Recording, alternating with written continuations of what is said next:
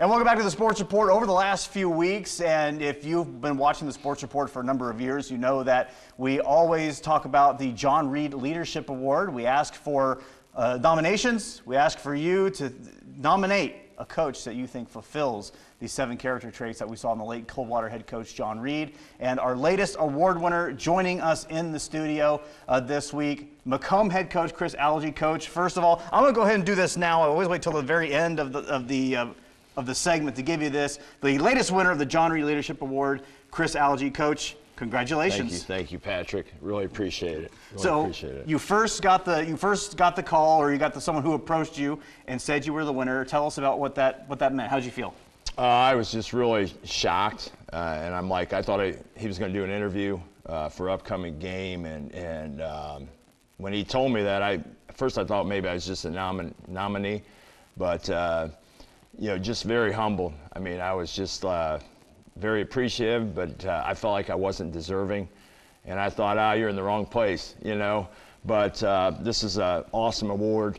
I didn't know John personally at all, but we had a student teacher that played for him, probably 15 years ago, and he just had nothing but good to say about John, and he always had John Reed stories, and just not only his faith and his discipline, but he would be running with the athletes, and he would be doing sprints and push-ups with them. And I'm looking at myself and my stomach thinking, I can't do that anymore, but just very humble. We hear a lot of talk about, winning is very important, and all these kind of metrics, and coaches are dismissed for not getting enough wins. And I don't know that there's enough emphasis placed on character development, on young men development, on program development. What does an award like this say to you in terms of how that is going at Macomb? I just think this award is a reflection of the whole team. I mean, it's not only the head coach, but it's your assistant coaches, it's your staff, in the school, your principal, your booster program. So it's a reflection of the whole program. And at Macomb, we preach, you show up every day, you work as hard as you can, and you give your best effort. And we all know kids make mistakes. I make mistakes as a coach and in my life, even throughout the years, and you learn from them and you move on, and we understand that kids are immature sometimes, and some mature faster, but Macomb, we just preach, just keep working hard, get through it. You're going to make mistakes, you'll learn from those mistakes, and the coaches do a good job with that at Macomb, and help me out, especially in the summertime. That's big for us. So. Not every season at Macomb, although you've had a lot of them lately, not every season is a winning season. Not every season is a state championship or a BVC championship season. But when you have those rough times, how does that anchor to character, that anchor to Christ, that knowing that there's other people that are involved, that culture that you built, how does that help you get through the rougher seasons, the times where the things aren't going according to plan on the field? Well, I think a lot of it is just past athletes that we have coached at Macomb, and maybe you have a tough time, and when they reach out to you, and after they have graduated, or when you've had the successful guys come back, and even the ones maybe they weren't successful come back, and they talk to you, they give you a text, and they say, hey, anything I can do to help out, this week or whatever. I mean, that goes a long ways, not only for us as coaches, but also for our current players who maybe they're going through a hard time, and we can use them as examples and say, hey, look, this happened to this kid.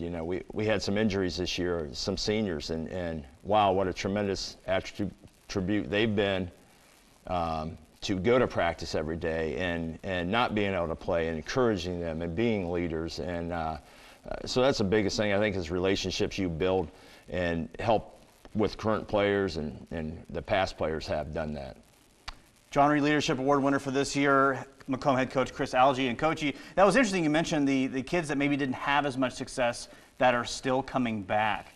How do you see that kind of working into the program, and also kind of maybe underwriting the success that you've had in other years, not necessarily from maybe a wins and losses aspect, but from just the building blocks on what it takes to play good football, what it takes to be a good man, what it takes to be a contributing member to society, that ultimately sports should be about more than just the X's, O's, and wins and losses. Right. I think, you know, just piggybacking on that is just, you know, we know football is limited, you know, especially in high school and small school football. We do not have a lot of kids that go on and play that next level. And with the small community, you know, them coming back, it shows how important football and how that helped. You know, maybe they're struggling at their job or maybe they're struggling in life. And we talk about, hey, you know, that loss, and you got to get back up and you got to work hard and you got to be there for your spouse, you know, or at your job. You know, it may be tough. You may have to work overtime. Then you got to get up and go